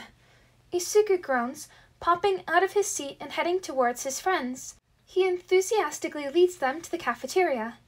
Everyone follows in morbid curiosity, half still under Isuku's spell. Kirishima has enough wherewithal to notice Bakugo stomping away as the rest of his friend group follow the entire class to a single, long table. Kirishima glances between the energetic teens before sighing and following his blonde friend. Hitoshi wonders if Kirishima knows he's too good for this world. The Deku squad claims the closest seats to Isuku, but the rest pile in wherever they can. Todoroki practically teleports to Isuku's right side. Tokoyami sits next to Hitoshi and picks at his apple slices, feathers somewhat ruffled. Hitoshi bro nods at Dark Shadow, who peeks out from behind the boy's back. "I loved your presentation, Mito!" Ashido compliments. "It was very well done." Ida adds. His cheeks are still lightly dusted pink. They darken when Isuku smiles and thanks him. They chat about the presentations for several minutes while everyone grabs food and starts eating. "Speaking of fashion choices," Ashido says when they talk about the wilder costumes during the start of the quirk era that Yaoyorosu presented on. "Mito, do you think you'll be keeping this look?" Isuku responds, mouth full of rice. "The whole open collar sexy vibe you have." "Sexy?" he asks, eyebrows raised. Ashido nods enthusiastically. "Yeah, I'm totally digging the style." "It does look good." Oshiro mumbles at the end of the table. Isuku hums, poking his meal with his chopsticks. I might. I don't like how my ties usually turn out, but I didn't want to cause any issues about the dress code." Ida glances away, still remembering the confrontation from the morning, and embarrassed. "It's definitely better than your attempts at tying." Kaminari teases. "I'll do your tie for you." Todoroki leans in. He's watching Isuku intently. "Any day. Just ask." "Ooh, very smooth." Dark Shadow notes. Hitoshi glances at the sentient quirk and then to Tokoyami, who is face-palming. "When did Todoroki get game?" Jiro asks Kaminari. The electric boy is grinning and whispers to her, both of them giggling. Well, if it isn't the losers of Class 1A. An obnoxious voice interrupts before they could hear Isuku's response. Not him." Hagakure groans. Monoma only sneers back. Uraraka scrutinizes the new arrival. Actually, I'm kind of curious about what will happen, She trails off. Hello, Monoma-kun! Ida greets stiffly. The smirk on Monoma's face reminds Hitoshi just why he's glad he was put in 1A. Not that the students of 1B weren't all right. He actually was pretty cool with most of them. He, Kurohiro, and Sen have a group chat for dark humor and memes. Everyone was competitive, but ultimately laid back.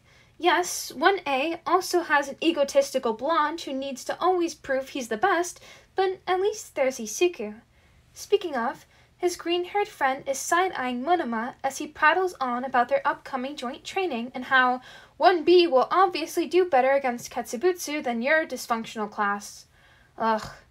Isuku huffs and points at the blonde with his chopsticks. Monoma-kun, you have such a versatile quirk and have enough charisma to be a top hero. Of course I do, Too bad your inferiority complex is shoved so far up your ass you'll never be able to walk out of our class's shadow. Monoma pales. Uraraka presses her hands to her mouth to muffle her snickers while Ida gapes. Asui turns her face away, shoulders subtly shaking and leaning against Uraraka. Hitoshi can't help the low whistle he gives while Todoroki makes heart eyes at their friend. Marry me, he mumbles. It's half-aware at best. Todoroki hasn't looked away, and Hitoshi is hard-pressed to believe anything less than a nuclear explosion will distract him. Only a few people had heard Todoroki's quiet outburst, Isuku included. The smile that spreads across Isuku's face is new. It's not the bright and happy grin that warms their hearts. It's not the determined, somewhat nervous grin from training or facing down villains. It's not even the playful or teasing smirk he's been showing off throughout the day. It starts slow, syrupy, and sweet. There's a hint of warmth high on Isuku's cheeks and a sparkle in his eyes. There's no typical flustered blush, just an edge of pink against his freckles, an inviting curl on his lips. Todoroki's breath literally hitches. Hitoshi's chest is uncomfortably tight. He resists the urge to rub his collarbone. Must be cholesterol or something. It's not like he wants Isuku to smile like that at him. That's weird for friends. He's not the world's foremost expert on friendship, but he's pretty sure about that one. Wait a second. Monoma tries to interrupt before Isuku could respond. More than one person has to tear their eyes away from that smile. Isuku glances over at the other boy and clicks his tongue. Not now, Monoma-kun. The adults are talking. Kendo walks up when she spots the frozen Monoma standing in front of their table and gaping unattractively. The rest of the table is too busy laughing to hear her approach, but they quiet when they see the kind girl. She grimaces in apology and grabs the back of the blonde boy's collar, shaking him like an errant puppy. Sorry about him. Is he bothering you? Hi, Kendo-chan. The class president blinks at Isuku's warm greeting. No need to apologize for him. You've done nothing wrong.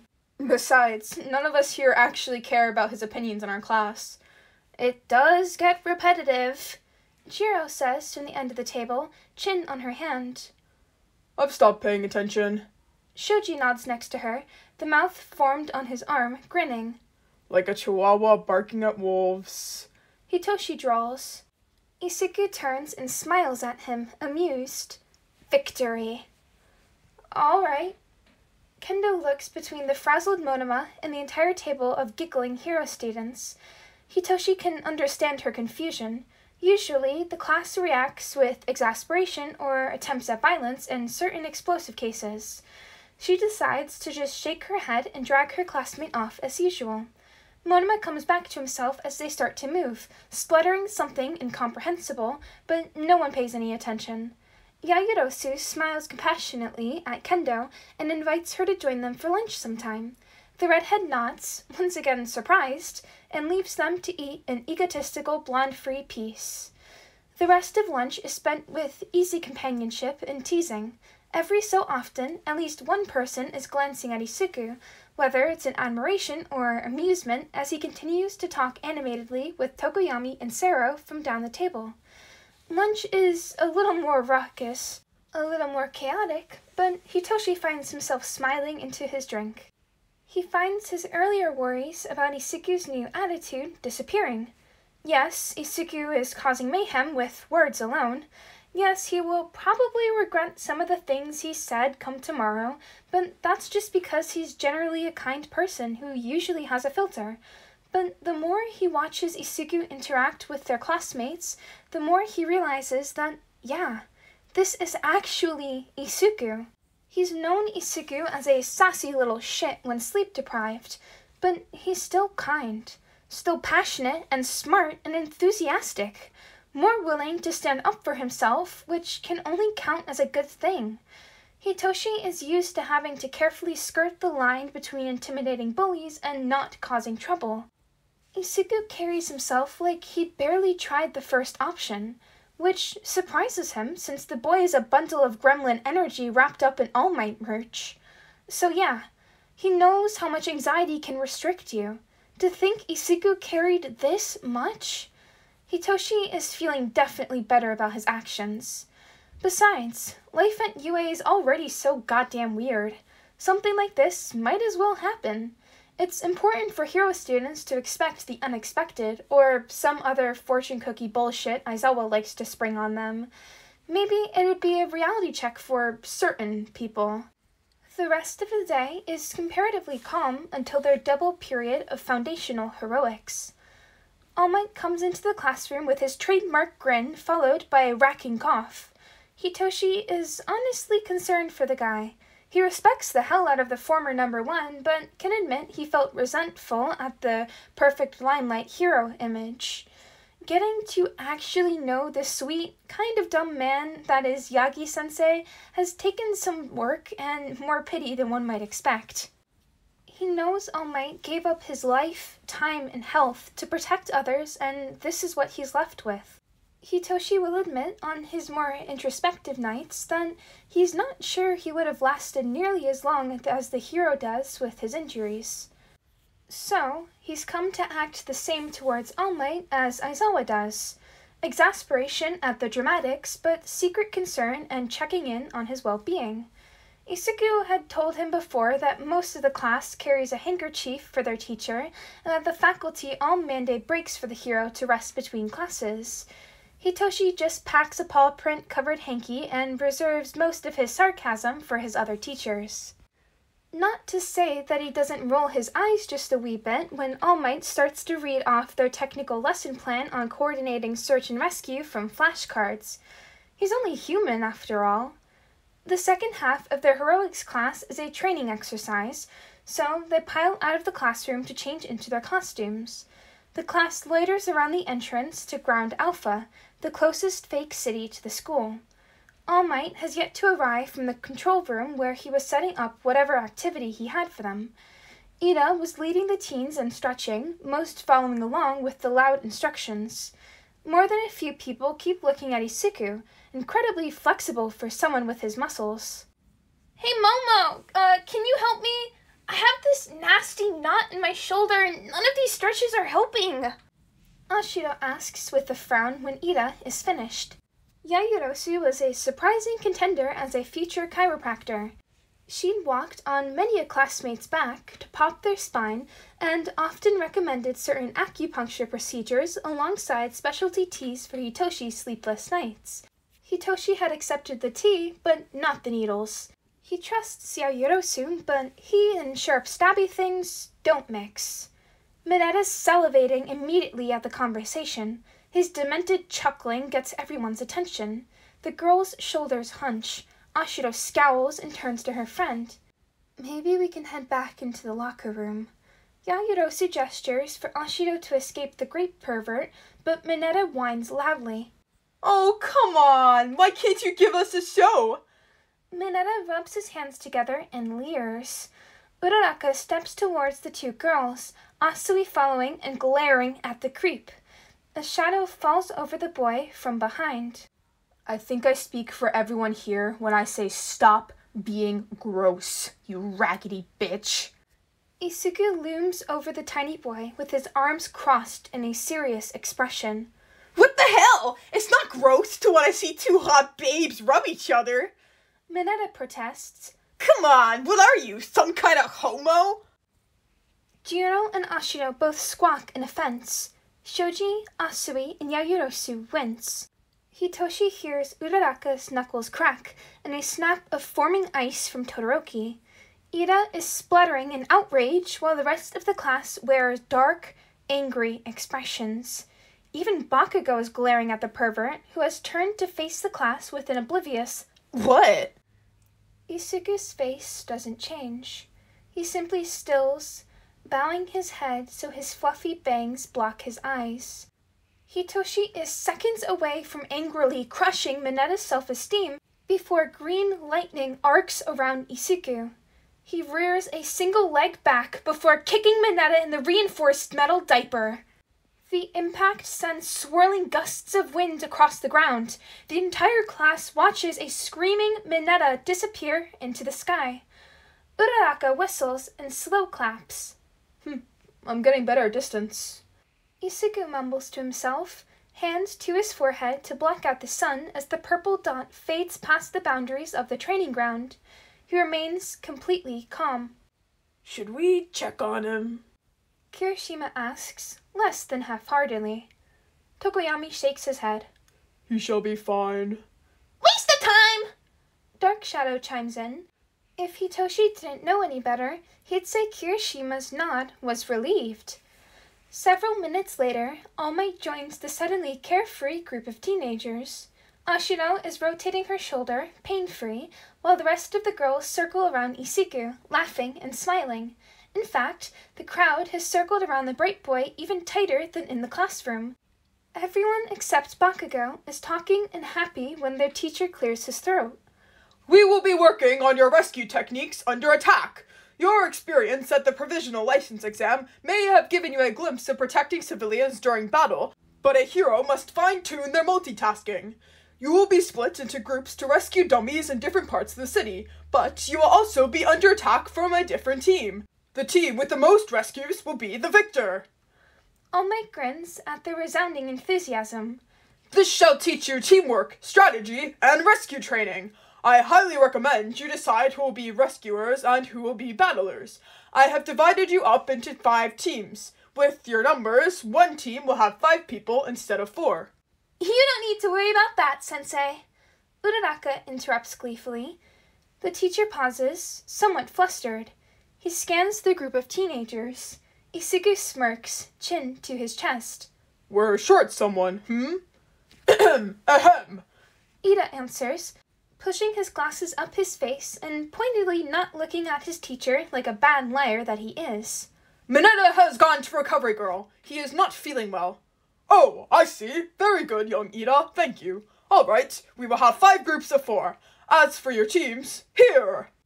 Whatever deities exist and are watching him must bless him, because he's on Isuku's team with Seito and Koda.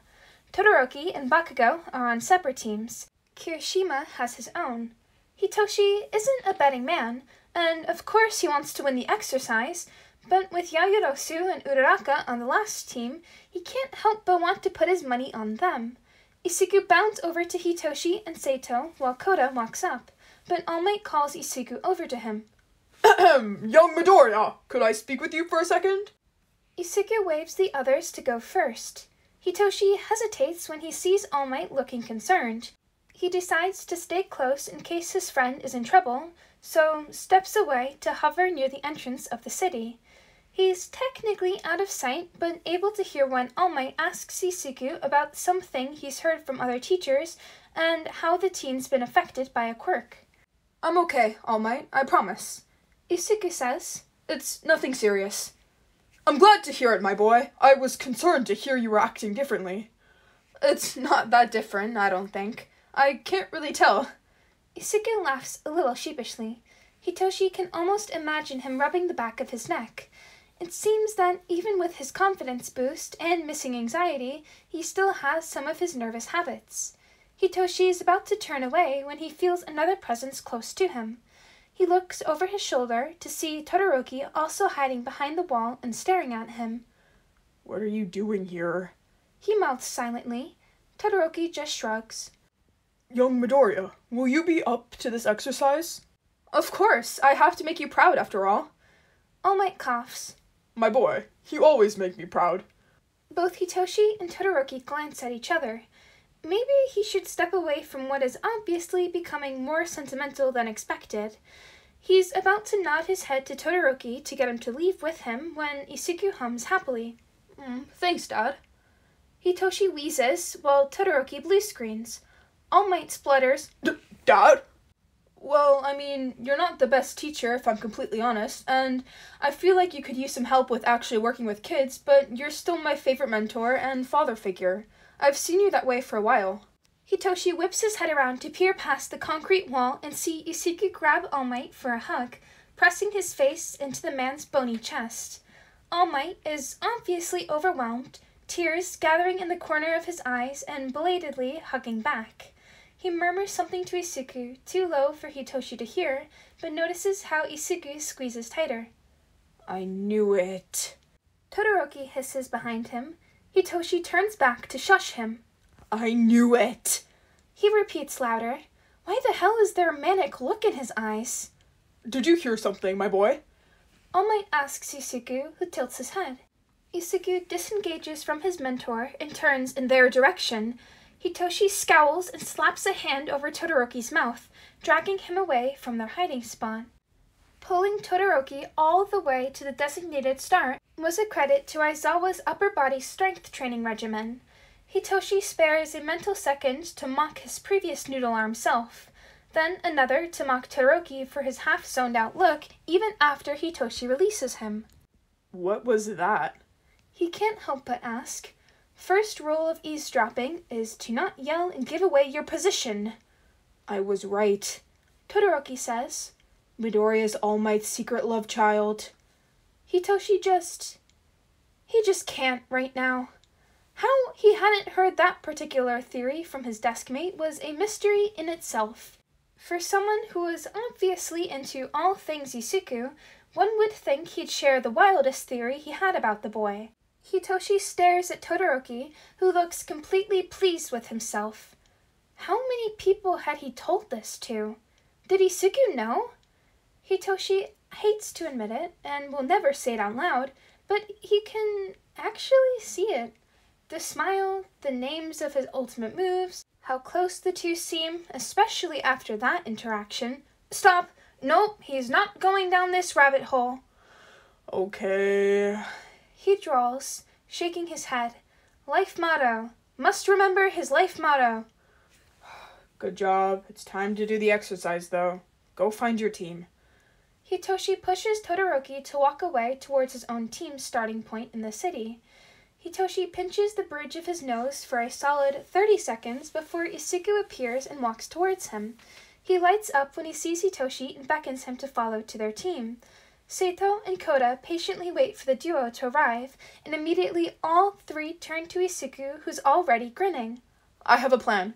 Koda-kun and Seito-kun will be one team, mainly focused on rescue since Koda can locate civilians and Seito can handle debris. Both of you are strong, so I trust you'll be able to handle a fight, but you'll be focused mostly on defense. Shinzo-kun and I will also scout to fight against the other teams. Most will be focused on rescue operations or expect the entire team to move together, but this way we can divide and conquer. Between us, we have a great balance to handle any issues. Koda blushes at the compliment, while Seito grins brightly. They agree with the plan easily enough, and Koda conscripts a few birds to investigate the city. They decide to work through an entire section, spreading out as needed.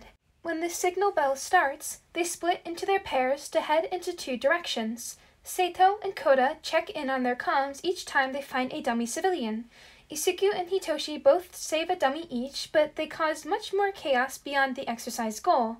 Hitoshi yanks Hagakure into his capture weapon, Isuku wrapping the issued capture tape around her wrists.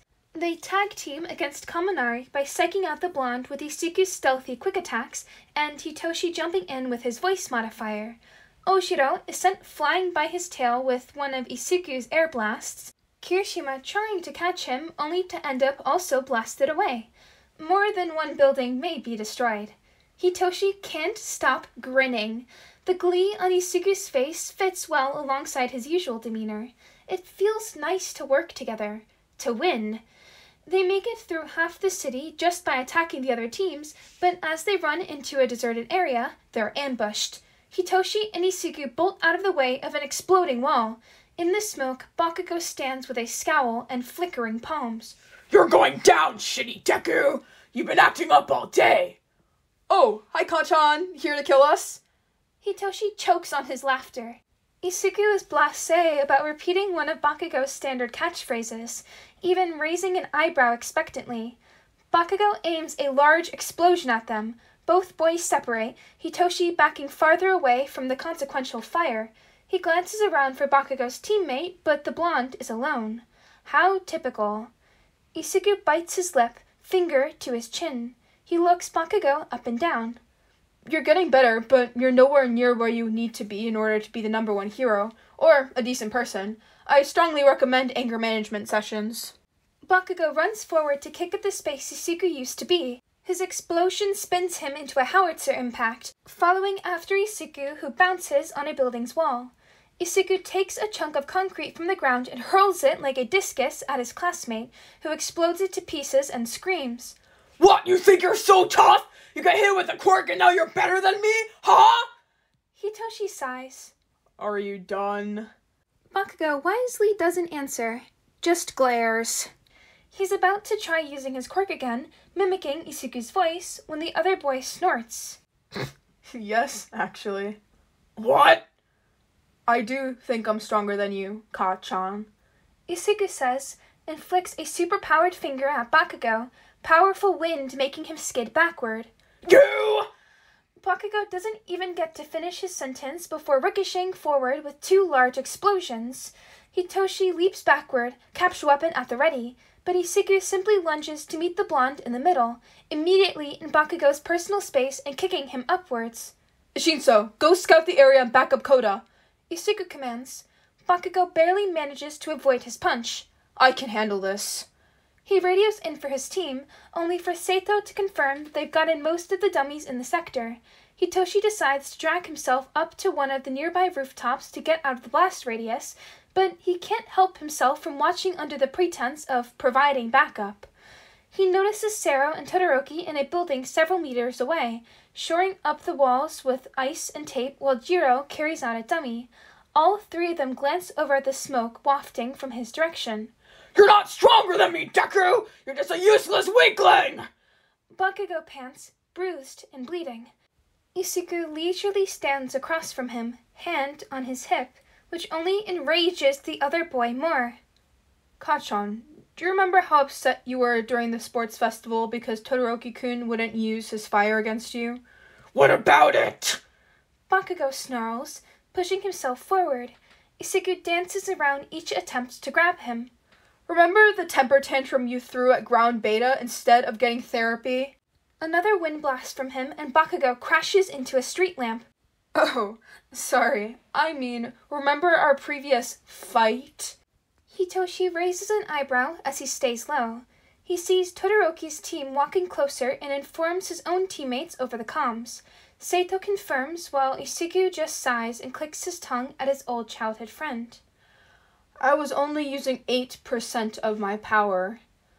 Bakugo freezes. Isuku rests both of his arms behind his head, staring thoughtfully. Here, I'm using about 6. You damn bastard! Bakugo screams. His face turns bright red beneath the dust coating it. He flexes his fingers before flying into the air and barreling down like some demented missile.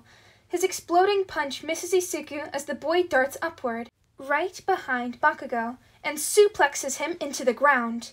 Isuku glares as Bakugo continues to yell curses and grabs the taller teen's collar to drag him upright.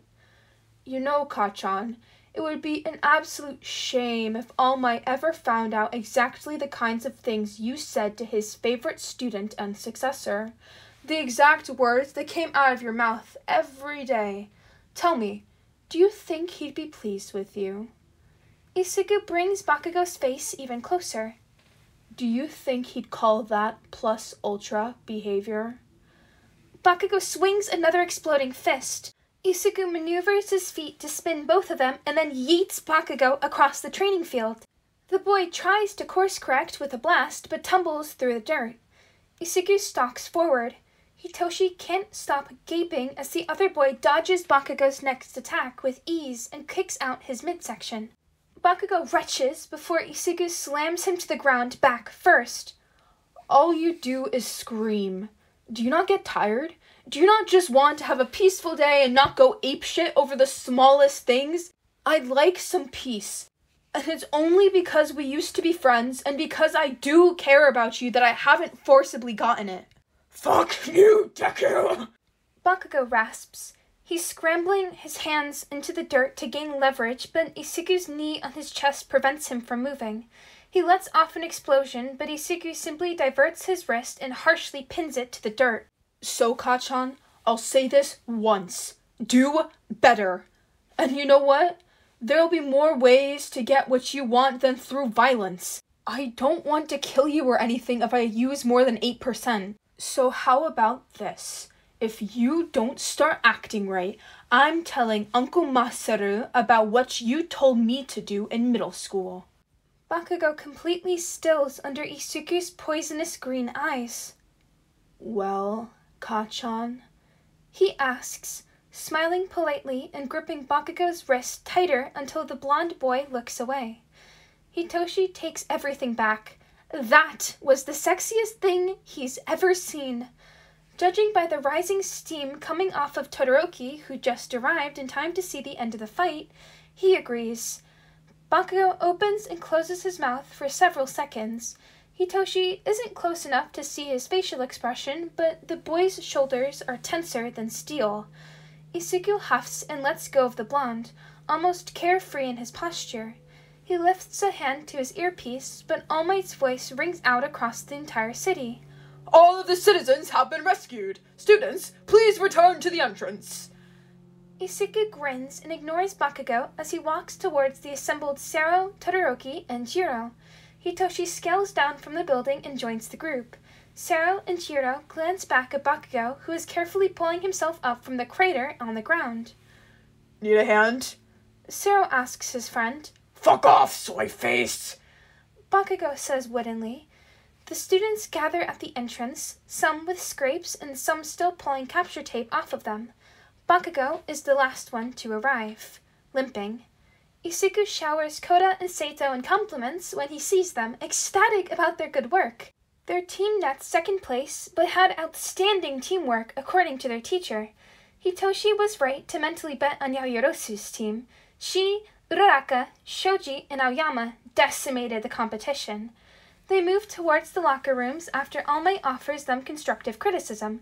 The teacher sends Bakugo to Recovery Girl for his injuries. His friends are shocked when the blonde only looks down and trudges off silently.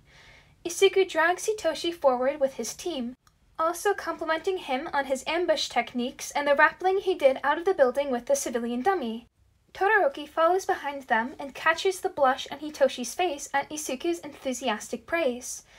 Hitoshi stops when he feels a cold hand on his wrist. He startles and turns to see Todoroki, who quickly retracts his hand. Shinso, Todoroki says. The rest of the class continues forward, disappearing into the locker room.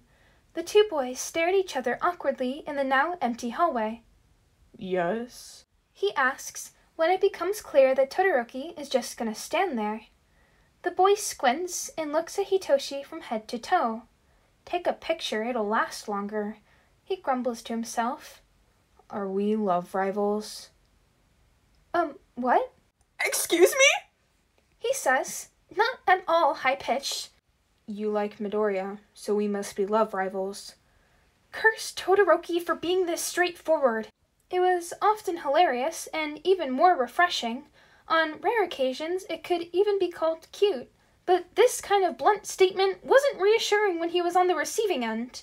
For a brief moment, Hitoshi wants to go with his gut and just deny. There's no way he likes his friend, right? A cute boy who might have a little sex appeal and laugh at his dark humor in the middle of the night. One of his first true friends who decided to stick by him and actually help him instead of just wishing him well. Someone he feels he could confide in about anything. Someone he'd break the carefully constructed lines around his quirk for in order for them to have 1 day away from their bad thoughts. Shit. Hitoshi knew himself, and he knew he wasn't emotionally mature enough for a relationship. He had fucking trauma, okay? No doubt Isuku did too, and doubly so for whatever was going on with Todoroki. So it would be easier to just deny Todoroki's accusations. Yet the thought of saying, "No, I don't like Isuku," made his chest feel so tight. Seeing Isuku cozied up to someone, loving someone, while he could only watch, what the hell was he supposed to feel about that? He won't deny that he's fonder of Isuku than he is of other people. But to be someone's rival, someone who would no doubt encase him in an iceberg if he tried to make a move, the insomniac already wants to sigh in defeat. That sounds like too much work, he mutters, his fingers brushing through his gravity-defying hair, resisting the urge to tug on it self-consciously. Todoroki frowns, speculative. What does that mean? Are we not love rivals? It's whatever. He tries. But you do like Midoriya. Hitoshi groans. I mean, I obviously do. I have eyes. And then, again, after today, at least half the class was also now in the Isuku Appreciation Club. He tactfully doesn't say that. Todoroki frowns. Look, don't worry about it, okay? With that, he awkwardly shrugs and goes for the locker room, self-conscious and eager to get his gear off to end the day. Todoroki follows, and Hitoshi can feel the boy's eyes on his back. I'll be watching carefully, Todoroki says quietly, as they're the last to leave the locker room. Isuku is walking ahead, surrounded by Asui and Tokoyami, engaging them in a heated discussion. Ashida keeps pestering him for a piggyback ride, grinning. What, you're gonna be there anytime he and I are alone together? Hitoshi can't believe this. Did he just gain a stalker? When he wasn't even planning on making a move or confessing? If I have to. Hitoshi blinks into space. This class is so weird. Hell, his friends, and yes, Isuku wins, he'll admit they're his friends, are also so weird. Just do what you want.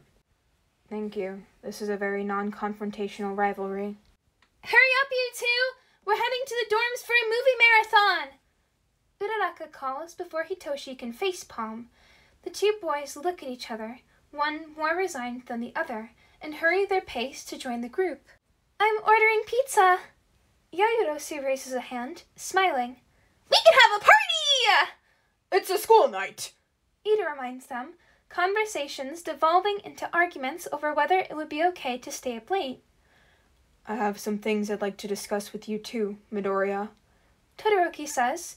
More than one person jeers and teases the boy. I'd like your input on a project. Sure thing. You coming, Shinzo-kun? Isuku asks. The afternoon sun shines off his hair. Another heart-stopping smile. Hitoshi squints and nods. A text alert jolts him from the entrancing sight. He pulls out his phone to see a message from Aizawa. Dadzawa. I have 2 incident reports from Recovery Girl and about 40 texts from Midnight and All Might alone. I didn't want to know, but now I'm making this your problem. Spill everything or I swear to God. Hitoshi grimaces at the message before looking up. He follows after Todoroki and Isuku, the latter gesturing wildly and beaming. He starts typing as he follows them to the dorms. Isuku wakes up slowly, reaching up to grab a piece of paper stuck to his cheek. He opens his eyes and immediately regrets everything and aborts mission. His head feels like it was Detroit smashed, and the weak early morning sunlight pouring in through the curtains must have a personal vendetta against him. He takes a deep breath and tries to open his eyes again with a little more success. He's in his bed surrounded by dozens of loose papers and a few pens. He shifts and, okay, that's a person. He squints over his shoulder to see Shoto sleeping with his mouth open and drooling. Trying to turn back around, he notices Hitoshi also on the bed but sitting against the wall, one hand resting on Isuku's ankle while the taller boy snores. He squints at the paper that was stuck to his face. It's covered with 3 sets of handwriting, outlining an attack plan. Oh, it's outlining alibis and an ambush plan for Endeavor. Okay, unexpected, but something he can work with. Then the hazy confusion from sleep clears and reality crashes into him like a semi-truck. And so do his memories from the previous day. Oh God, the things he said, the things he did. He picked a fight with so many people. He's always thought about snapping back at Kachan since well before middle school. He's always wanted to smack Minetta in the face when he got too gross to handle. He's always wanted to make someone sit down, shut up, and listen to him for goddamn once. But he'd never thought he'd do it, especially like that. He grabs his pillow to muffle his groan, or suffocate himself, whichever happens. Second-hand embarrassment has always been a problem for him. First-hand, up-close embarrassment? Just take him out back and put him out of his misery. He tries to ignore the panic building in his chest. He'd sassed his teachers. He'll have to leave school. Damn, Isuku really likes school, though. His not-so-internal freak-out must wake Hitoshi and Shoto, probably the panicked wiggling.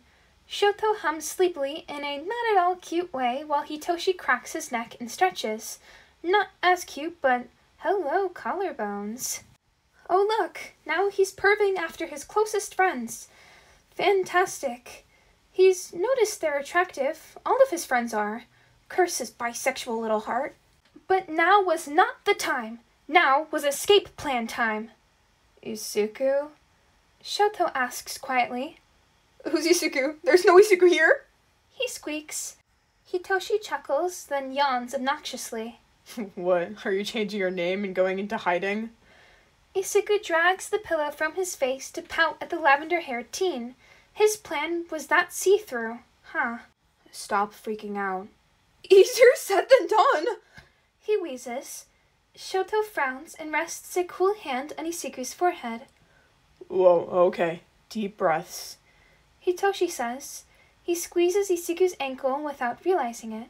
The grounding sensation helps him focus enough to even his breathing. He stares at the ceiling for a moment. Want me to brainwash you again? Hitoshi jokingly offers. Both Isuku and Shoto freeze and turn to him in unison. Wait, no, I'm not actually going to do that. It would be easier. Isuku admits. He liked feeling confident. He liked silencing all the negative thoughts in his head. He liked being Isuku, not worthless Deku. Shoto frowns while looking at his own hands. If what happened yesterday was truly him, wouldn't it be fine to brainwash him again? Hitoshi groans. It's a short-term solution. Based on his reaction yesterday, the quirk is literally altering his brain chemicals, and the only suggestions or commands I've done on people alter their conscious minds, not their literal neurons. That's not healthy for me to do. I'm not a doctor, and I'm not as reliable as medication. If he isn't consistently brainwashed, then he'll have a huge fallout when the consequences of suppression wear off suddenly. I'm not risking it. You know a lot about this kind of stuff, Shoto says curiously. Having a quirk like mine means I got really into learning about brains and stuff. That makes sense. Thanks. I live for your approval. Hitoshi drawls.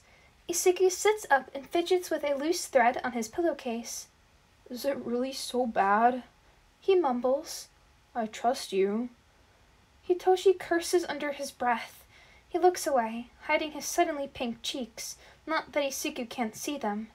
Shoto grumbles unintelligently. Is he glaring at Hitoshi? That's weird. Isuku could have sworn that they were becoming friends, especially with how close they seemed yesterday. He's pointedly blocking the memory of the breathy "marry me" from yesterday's lunch, the grin on Hitoshi's face as they ran through the training city, the soft laughter between all 3 of them as they ran through the hypothetical murder endeavor scenarios. Friends. Friends. Friends! Your mental health is more important, Hitoshi states with a note of finality. Isuku huffs. Fine. I'm still going to run off to go live in the mountains. You both are welcome to come visit me. I'll be coming with you, Shoto says, matter of fact. Isuku does not squeak and blush. You're not in trouble or anything, Midoriya. Easy for you to say. I punted Minetta. and it was great. Hitoshi insists.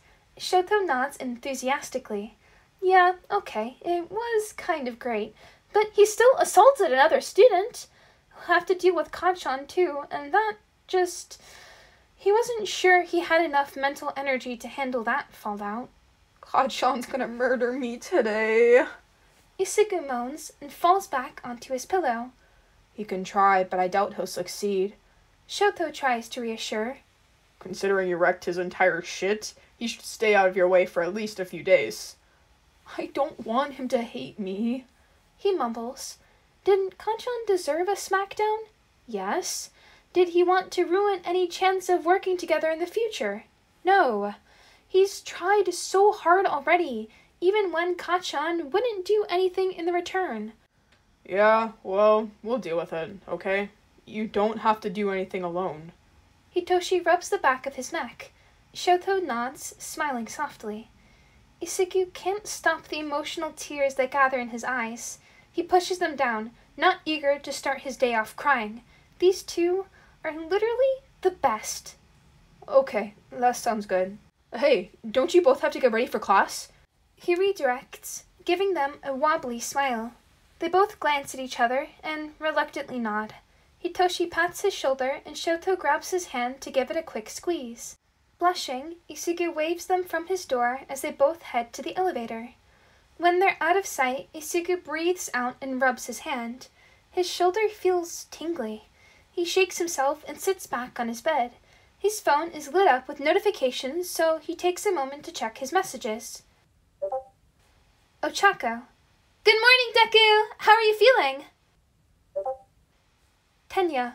Midoriya-kun, I would like to invite you to join me on a morning run today. I feel as though I should apologize for not seeing how much your struggles have been affecting your mental state, and I wish to check in with you.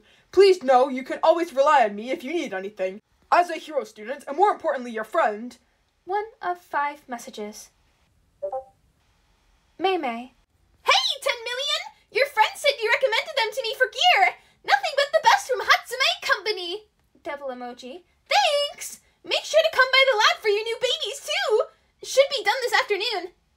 Isuku smiles at his friends. He stretches and gathers clothes for the day. He might be able to meet with Tenya if he hurries, but then he continues to read his remaining messages as he walks around the room. Eraserhead. Problem child. Come to Nedzu's office before school starts. You're not in trouble, but we have some things to discuss about yesterday. Unknown number. Hello, Midoriya-kun! When you come to my office, please be sure to bring your delightful little notebooks. I would be greatly interested in discussing your analysis more in depth. Eraserhead. Also, don't listen to a word the rat says. If you respect me as a teacher at all, you won't turn to the dark side. Yagi, in parentheses, Dad. My boy, make sure you are well rested. If you need anything, let me know. I wish to have lunch with you today if you are available. Smiley face. Eraserhead. And make sure to stop by Recovery Girl during the day. Eraserhead. We're getting you anti-anxiety medication. Isuku short-circuits at the last text. He doesn't have the emotional capacity to freak out about meeting Principal Nedzu just yet. The principal wanted his notebooks? Did he like something about Isuku's hobby? How did he find out? Okay, maybe he was starting to freak out. Aizawa-sensei seemed so exasperated yesterday. He took one look at Isuku's personality and noped so hard he was almost catatonic. He had no doubt, based on the texts, that his teacher understood what exactly had happened to him. Didn't Hitoshi tell his mentor about his anxiety? And here he was, offering Isuku help even if it would negatively impact his sanity. Isuku sniffs and clutches the phone. He's blessed to have great teachers for once in his life. He sends a text to Tenya confirming that he can do the short run, but that he needs to be in school early. He confirms with all of his friends and mentors that he is alive and well as he stumbles around his room to get ready. He's looking forward to going to class, maybe more anxious than usual, maybe not. Maybe Mineta would act worse. Maybe Kanchan would act better. Like Shoto and Hitoshi promised, they'd figure it out. He pulls on his sneakers and runs out the door, humming the song Ashido played last night in the dorms. I'm a savage. Classy, bougie, ratchet. Howdy, fellow rats. Hope you enjoyed this little extra special video to celebrate 500 subscribers. It's always good to see my army of rat minions growing. I can practically sense my world domination plans coming into fruition. But on a serious note, thank you guys for all of your support and all of the love that you send me and my work. It really means a lot. Also, to all of you Reisiku fans, before you go rabid and foam at the mouth out of disappointment for your loss in the poll, I will be podficking that too pretty soon. You've just got to stay tuned. But anyways, I hope you enjoyed, and if you did, feel free to leave a like or comment down below, because I always love hearing from you guys. And make sure to subscribe so you can stay up to date with whenever I post. And here's your little daily reminder that only savages and bad bitches drink water, so unless you want to be a thirsty little shit like Minetta, go drink some water. Oh, and I have some bloopers. Enjoy. Come on, what are you, some kind of homo? You know, as a bisexual, Minetta would make me a lesbian out of spite. I'm getting better at distance. Isuku mumbles to himself, hand to his forehead. Oh my god. That's so freaking funny. My boy, you always make me proud. Oh, that's so sweet. I love Dynamite. That's precious. Curse his bisexual little heart. Why is that so relatable?